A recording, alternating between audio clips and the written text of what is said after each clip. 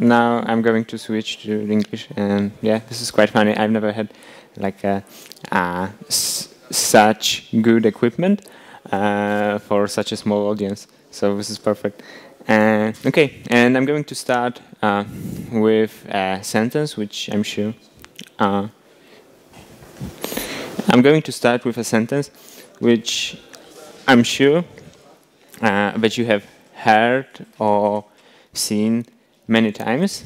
There's a gem for that as an answer to questions about implementing certain features in Rails applications. And there's a gem for that. And basically my response to this is no, like a big scream, no. And this presentation is called Responsible Gem Collector, and I would like to tell you about picking the dependencies, the libraries for your projects, for your applications, and with the maintainability in mind. So let's say you would like to maintain your application for the next 5 years, and you want to know which gems should you use, which you shouldn't use. And my name is Adam. I run my own company called Sunday Coding. I work primarily with Ruby and JavaScript. You can find me on Twitter. I also wrote a couple of blog posts. And recently I've launched my own product, the code report for Ruby and Rails applications. So I encourage you to check this all sites out. And this is a second sentence, which is also commonly heard in the context of Rails, that Rails is great for prototyping. And I agree with this sentence, like truly. Rails is awesome when you want to build a prototype. But the honest truth for me is that I've never built a prototype.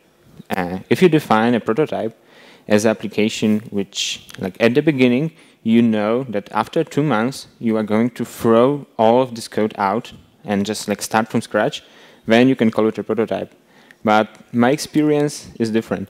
My clients expect me to deliver some working application quite fast, like after a couple of months. Then they can validate the application, but they don't want to throw out any piece of code. They want this code to continue working, and they want to build on top of this code and add new features to the application. So this is my experience with growing applications. And this talk is going to be all about examples. So I'm going to show a lot of different patterns and anti-patterns from the code bases of different gems. And the important thing to understand is that sometimes I will show some bad practices, but all these bad practices are from the point of view of the maintainability. So I truly admire all the gem maintainers which created the gems which I'm going to mention in the presentation. I'm just picking some, I'm just showing some patterns and anti-patterns from the point of view of the long-term maintainability, but all of these gems are useful.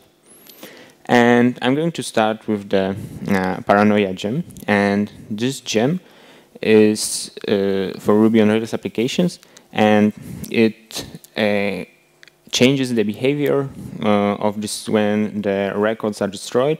So instead of destroying records, you just hide them.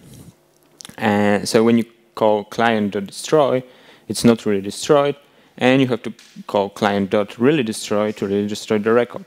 And this is kind of weird, because now the name of the method lies. So the name of the method, the code inside the method performs a different thing which we are used to. So we are used to that the destroy method from active record removes something from the database, but now it's not the case. It just hides it. So I believe this is an anti-pattern, because like every time a new developer joins our code base, we have to explain to him. He has to learn that, okay, this is not this is doing something different than I expect it to do. And if we take a look at the code base of the gem and want to actually know how it achieves the result, it uses the default scope under the hood. So it adds like a default which is applied when we query for the records. And this causes a lot of problems, for instance, with in associations, because now when we have something which is associated with the destroyed record, and we want to find it, it's not available.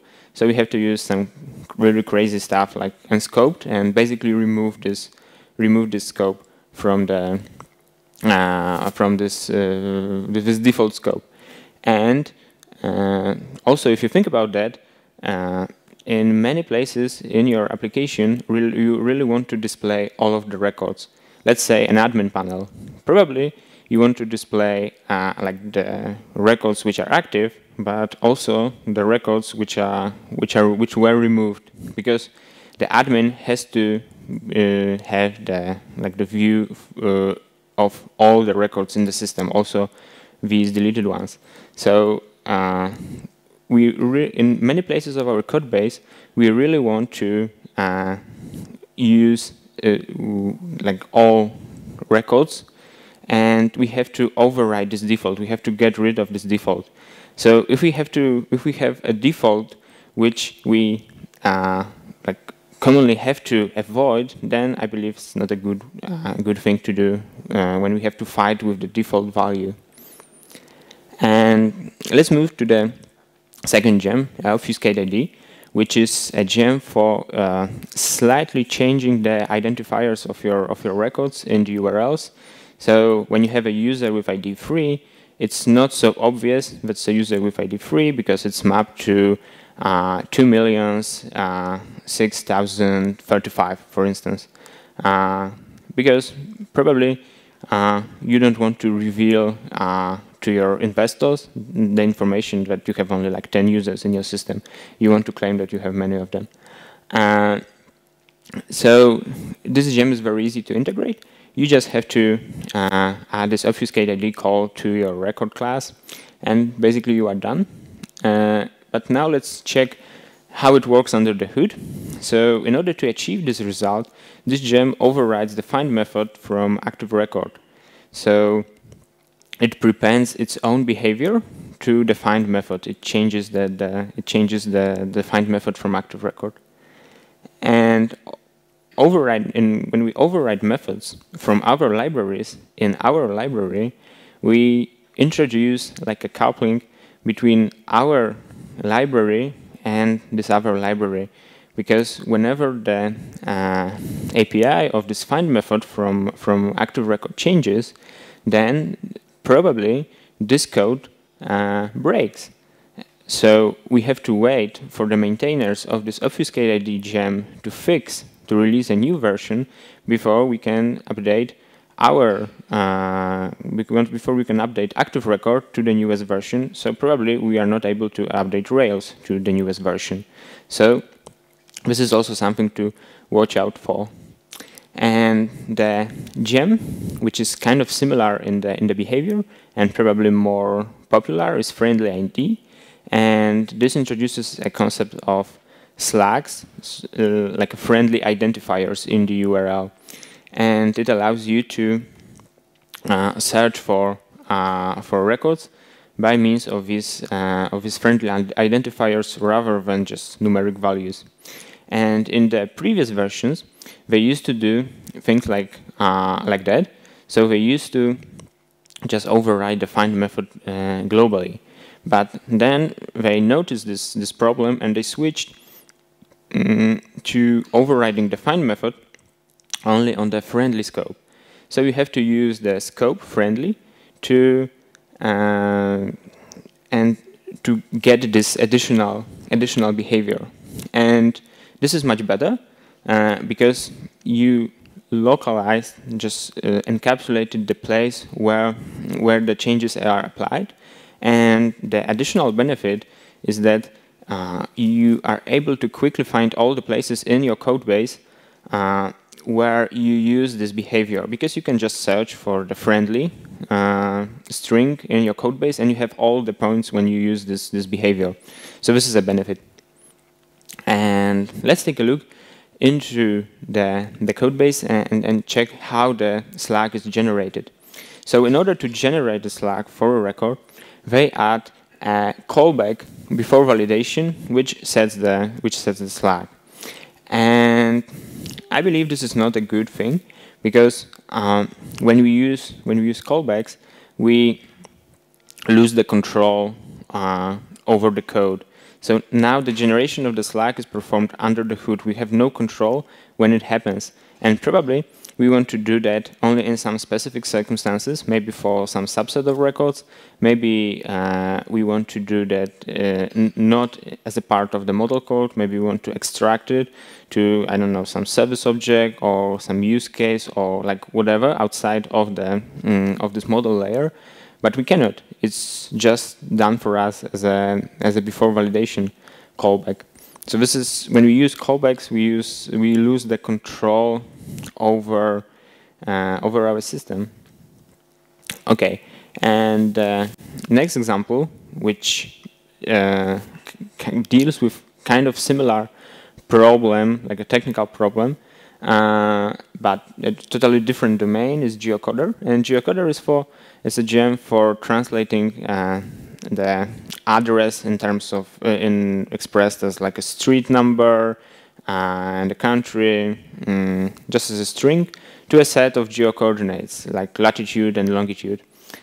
And what they do is they provide the geocode method on the model level, and they ask you in the README to add this after validation callback, so it's performed automatically. But the good thing is that it's only in the documentation. It's not part of the gem code. So you can just avoid doing this. You can skip this part, and you can call this geocode method on your own whenever you want from like whatever place you would like this to happen. You can do this from a service object. Maybe you can do this asynchronously from a background job.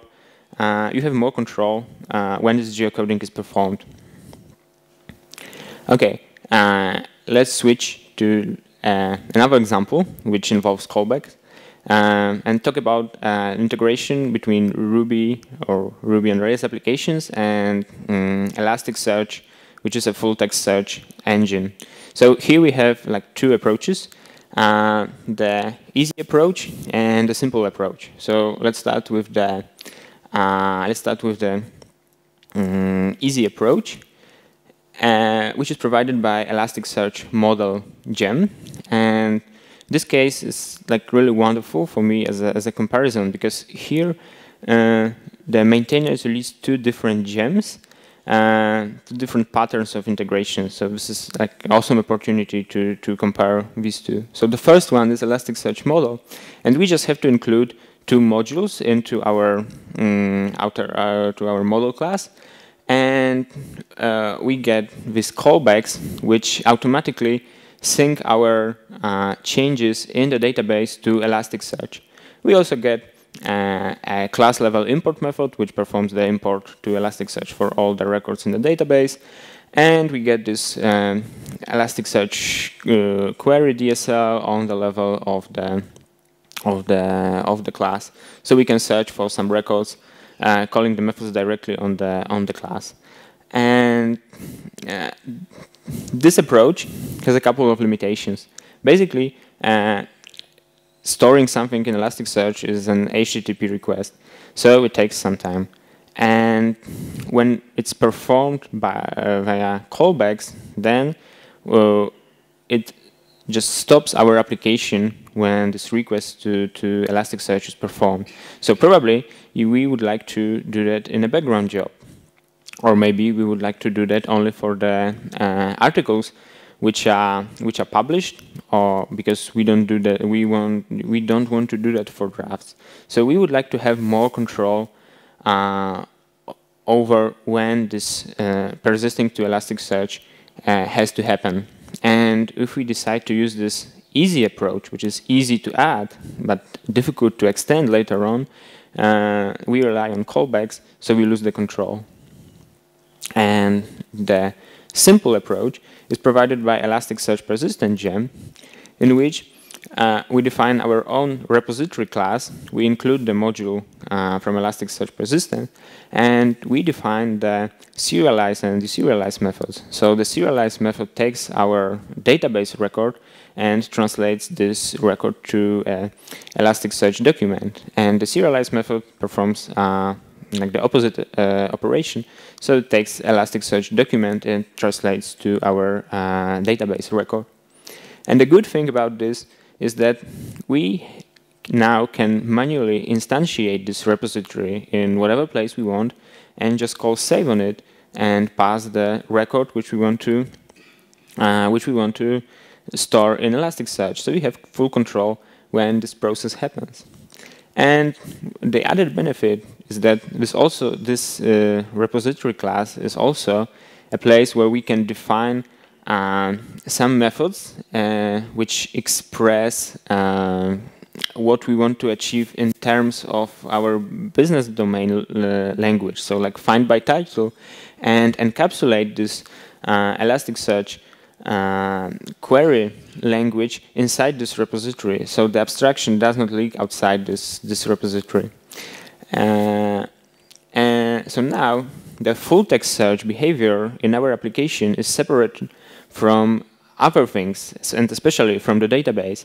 And it may happen that we want to have different mapping between database record and Elasticsearch document and one-to-one mapping. For instance, maybe we want to take like 3 records from our database and combine the data from them and store them as one document in Elasticsearch. So now we like totally can do that. Okay, and let's change the topic again. And paperclip versus carrier wave, which are like 2 approaches for storing attachments in Ruby on Rails applications. So I'm not going to tell you which of these 2 gems is better, because this has been like a long fight in the community, and probably still not decided. That there are people who claim that paperclip is better, there are people who claim that carrier wave is better, and it doesn't make sense to decide. But I want to focus on one particular approach, which is where the code responsible for attachment is stored. So when we use paperclip, we start with this hasattach file call in the model class. But as we add more and more options and configuration, we have like this our user record becomes bloated, because we have like a lot of code which is related only to the attachments, but it's still stored in the user class. And in carrier wave, they followed a slightly different path. So here we define a separate class for that, which is avatar uploader, for instance. We inherit from carrier wave uploader base to get this all this behavior, but now this class encapsulates all the code which is related to handling attachments. So we have one place for handling attachments, and it's not our model class, which is kind of cool, because models in Ruby on Rails like already have too many responsibilities. If you think about that, just by inheriting from active record base, you get the behavior like the object relational mapping, you get the typecasting, you get the code related to validations and associations. So it's like a lot of responsibilities just by inheriting from active record base. So if we keep adding more and more code to our model classes, then it's just becomes unmaintainable, because it has too many responsibilities. There's too much code related to different concepts in the model class. So whenever we can, it's good to extract this code to some separate concepts, like this uploader. And let's talk for a while about the next gem, which also requires us to put a lot of code to the model class. So the state machines gem for defining a state machine, which is a mechanism for handling state transitions and firing some code when the state changes, or permitting or not permitting state transitions. And here with the state machines gem, we define some states. We define the initial state. We define what methods are called when the state changes, and all stuff like that. And the problem with this approach is that all this code is placed inside the model class. So again, we put all our business logic in the model class, and this model class becomes bloated. And what is more, we kind of use this gem to define our business logic. And the business logic is the most important part of our application. And if we just give our business logic to some particular gem, then we are limited by the API of this gem. So we can do like only what is possible with this gem. And probably we don't want to limit ourselves when it comes to our business domain logic. We would like to have like a full control over it. So use our own classes and define our own structures, our own concepts for handling the business logic. So giving up your business logic to a gem is not a very good idea. Okay, and I would like to talk now about the Pandit gem, which is a gem for authorization in Ruby on Rails applications.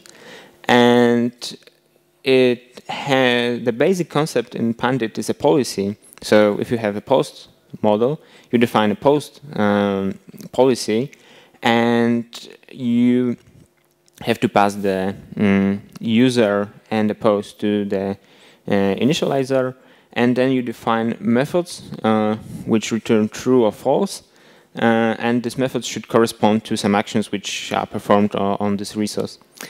And the amazing thing here is that there is no trace of Pandit in this piece of code. So there is no reference to Pandit. This is just a convention which Pandit enforces, but it enforces it in its README. So they just ask you to structure your code like this, but you don't have to include Pandit, you don't have to inherit from Pandit. And in the controller, you call authorize and pass the model. So then it takes the current user, and pass it to the policy. It also uses the name of the model. So the post appends policy, gets post policy to construct the appropriate policy, and it knows which method to call on this because it takes the name of the action and appends the question mark to the end. So it knows which method to call. But we can be more explicit here. So we can manually specify which method we want to call and override this behavior. So if we have like a bunch of actions which should be handled in the same way, we can override it. And what is also good is that we can override the policy in the model class. So we can say that this post should use a different policy, and we can also do that on the class level and the instance level. So probably we can use a different policy depending on the state of the post if we want to do that. And if we want to use this Pandit gem outside of the controller or view context, we can still do that and just call the policy and bang method on the Pandit module. So we can use we can still have authorization in our service object layer, or maybe in a background job, or like wherever we want to have this. We are not limited.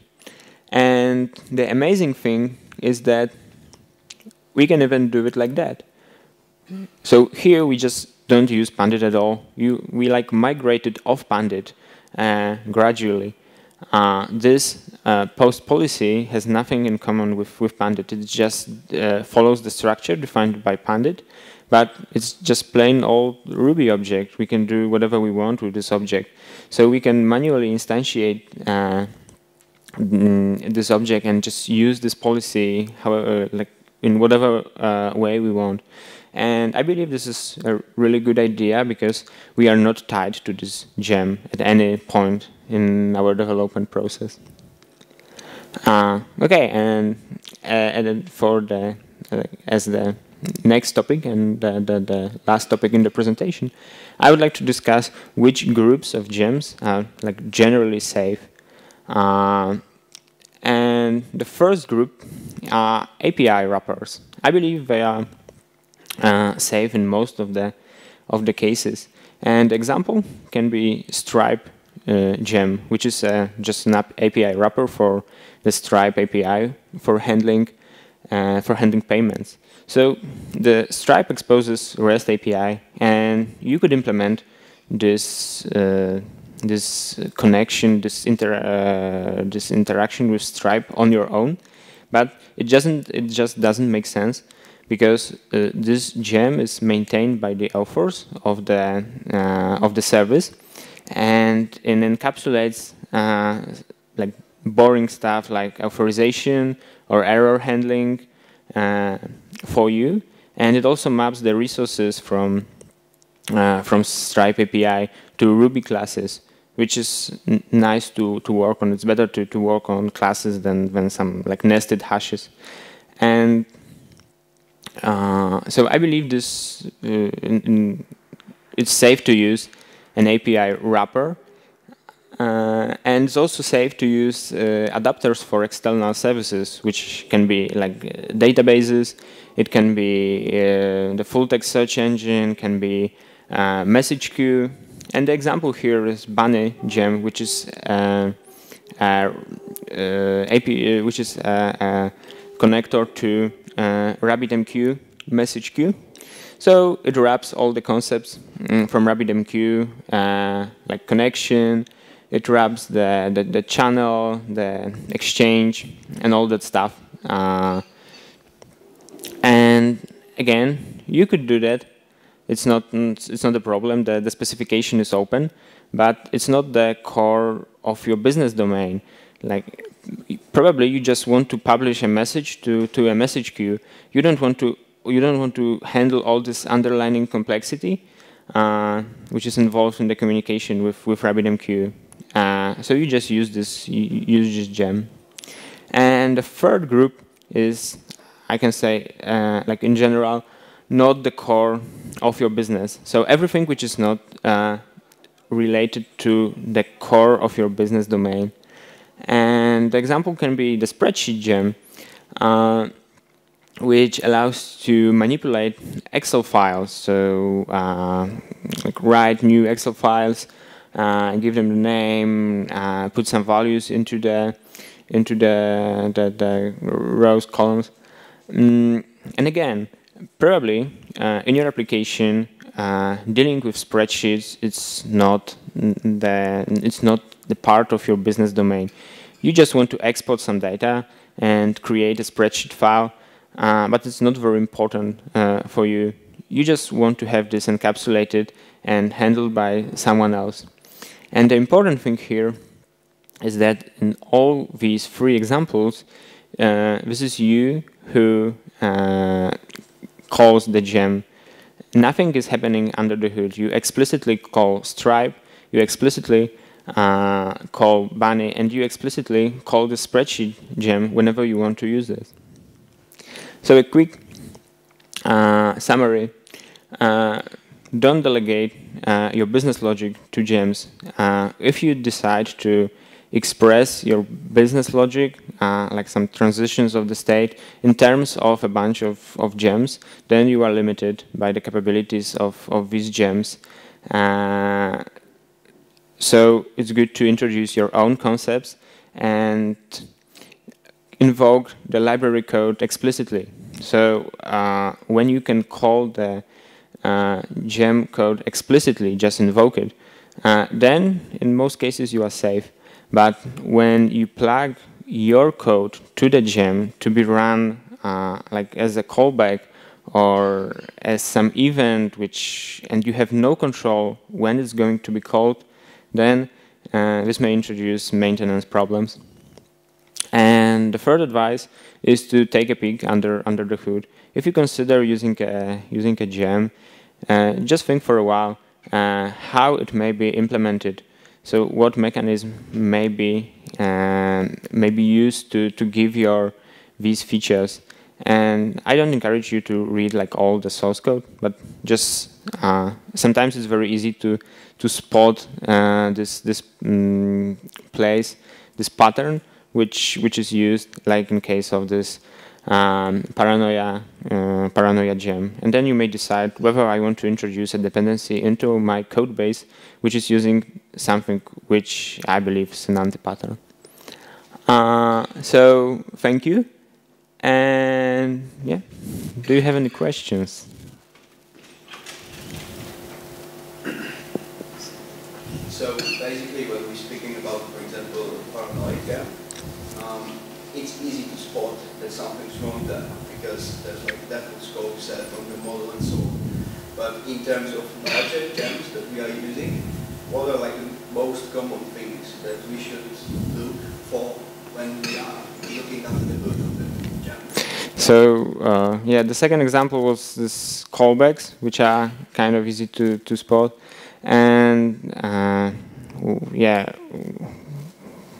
probably these two are the most troublesome patterns. And in general, I would say that the lack of the tests or spec directory in the gem repository is like a big warning, because if it has like basically when you use when you just decide whether to use some gem or not, you have to ask yourself a question, like whether will I be able to maintain this gem on my own, and or whether I will be able to re-implement this functionality on my own. So if the code base is like very short and like 60 lines of code, and you understand these lines of code, then probably you can use this gem, because even if it becomes unmaintained, you can take the ownership of this gem. And if the code base is huge, it's good to look for tests, because if there are tests, maybe you or maybe some other company may take the maintenance of the gem, but if there are no tests for the gem, it's probably not going to happen. Cool. So thanks.